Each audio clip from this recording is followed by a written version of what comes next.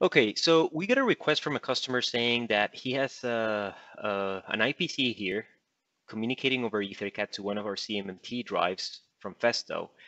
And the problem that he has is that there's no I/O available on the IPC. Basically, he's commanding all of the devices that he has over EtherCAT, but there's no I/O available for whatever reason. What he does have is he has this conveyor line with some product coming through it, and he has a photo eye, so a photoelectronic sensor here, which he wants to use to send a 24-volt signal to activate some motion here on an actuator, on an electric actuator. So what we're gonna do today is we're gonna figure out how to bring this 24-volt signal from this photo eye, this signal directly into the CMMT input, and send that signal over EtherCAT to the IPC, so he can then create a program to control the motion of this electric actuator down here. Okay, so let's do that. Let's do that now. The first thing that we have to do is we have to go into Festo Automation Suite to configure or to check out where this input is at. And in my case, I'm using the CMMT ST drive, but similar thing, it's on the CMMT AS. Under digital I/O, you have this connector that shows you the available inputs. In the CMMT ST case, I have two inputs available, X1A07 and X1A08. I don't have to do anything here because we're not going to be using these conditionals within Festo Automation Suite. We're just going to pass the data over EtherCAT. I'm just showing this to you at this point just so you know where these are located at. The one thing that we do have to see is if we go to the diagnosis tab here on the top, we can see the actual IO state here. So IO state, and now I can see that currently I'm sending 24 volts to the X1A06, which is this pin over here. But I want to use this X1A08 to send my photo eye signal. So it's going to be this connector. And let me do that now. So I'm going to grab 24 volts from here, and I'm just going to apply that. And you should see now, there you see X1A08, it's now on. I'm going to remove the 24 and add it again. So now you see it blinking there on X1A08. All right, perfect. So that means that we are monitoring this with the drive, right? So the next thing that I gotta do is I gotta identify where am I gonna get this data, right? So if I go back to parameterization under digital I/O, over here, switch over to the list view over here, the list view of the parameters. And then here, we're gonna have, if we scroll down, we're gonna see here this parameter 10151, right? And this says device interface X1A status. And right now the status is 1. If I add that signal again on the input 8, let me see here, we're gonna see a value of 5.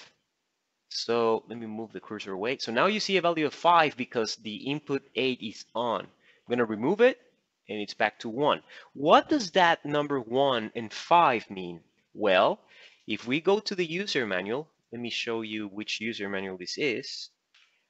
This one, description of the software function, field bus, and device profile. And if we go to page 224, or alternatively, if you search for this parameter number, 10151, if I go to 10151, let me just pull up the PDF again. Here we go.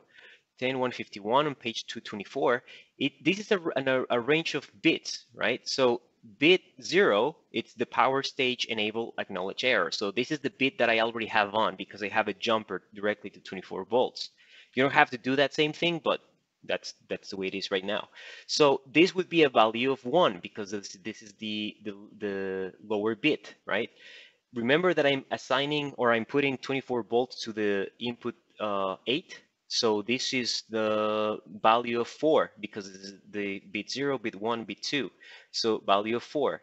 If I was to add this signal instead of this one, then it would be a value of 3 because this is bit 0, so that's 1, bit 1, value of 2, so 1 plus 2, it's 3. So let's try that so you can see that I'm not lying. It's not, there we go. Value of 3. Did you see that change? Because now I'm applying this input here. But anyways, let's stay with that 3, right? So parameterization, it's a value of 3. I'm gonna remove the 24 volts from that input, and we're back to 1. Okay, that's what we wanted. So now how this data is changing, how do I get that data on the PLC, right? Because how do I pass this on via EtherCAT? Well, what I could do is, let me switch this over here. I could, on my program where I have all of my function blocks for power, reset, and all of that, I could add this function block that says read parameter, right? With read parameter, how do I parameterize this? Well, I need to specify which parameter am I going to be reading. So if I go back to Automation Suite here, and if you hover over this little square, it tells you which parameter number this is. And it says that on EtherCAT, this parameter number is 213D, right? 213D is the index and the subindex is 1, okay? 213V. All right, so if we go back to TwinCAT, we see here 213V, and this is in hex. So a value of 213D hex to decimal is 8501, and then we set that the subindex 1. All right, so now I'm going to read that parameter. So what I can do is I can just execute this enable. So I'm going to read that, and you can see that this is constantly reading, right? So right now it's saying that it has a value of 1. Let me apply the voltage to the input 7, and now it should say value of what? 3, right? So there it is. I'm applying the input, 24 on the input, and you can see value of 3. I remove it, value of 1. All right. So with this, for this application, what can be done is that now you could monitor this parameter here, and you could check the status of that input. So now I could say, whenever you have a value of 3, that means that you're reading something with the photo eye. So execute whatever you have to do, right? Like move the actuator. You can have you can have your sequence here. And of course, if you wanted to, play around with this and see how it looks like, you can also add it here under the visualization, read parameter, and play with this value here. So that's basically, in a nutshell, how this works. Hope you liked it, and remember that this was on how to use the inputs on the CMMT and pass that data over EtherCAT to a higher PLC or controller. Thanks for watching.